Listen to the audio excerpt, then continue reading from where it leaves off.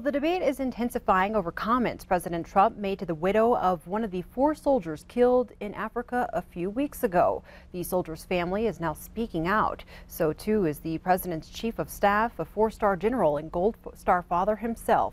John Schumo is in New York with the latest. The back and forth over what President Trump said to a fallen soldier's family escalated Thursday. The latest to comment on the president's call to Army Sergeant LaDavid Johnson's widow, Johnson's half-sister, Angie Gent. I find it very disrespectful of our president, someone who, we look up to, who's supposed to be a role model to the generations to come, to actually say that. What he said was recounted by Congresswoman Frederica Wilson of Florida. Earlier this week, she was in the car with Johnson's widow when the president called.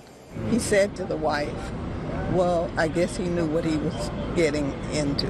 Chief of Staff John Kelly, whose son was killed while serving in Afghanistan, made an unscheduled stop at the White House press briefing to defend the president. Kelly said Mr. Trump asked for his help on what to say about a fallen soldier. He was doing exactly what he wanted to do when he was killed. He knew what the possibilities were because we're at war. When he died, he was surrounded by the best men on this earth, his friends. That's what the president tried to say to 4 families the other day. President Trump's latest response was via tweet. Overnight, he wrote the fake news is going crazy with wacky Congresswoman Wilson, who was secretly on a very personal call and gave a total lie on content. John Schumo, CBS News.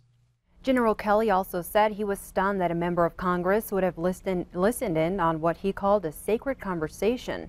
Asked about that in Florida, the Congresswoman told a reporter, quote, John Kelly's trying to keep his job. He will say anything.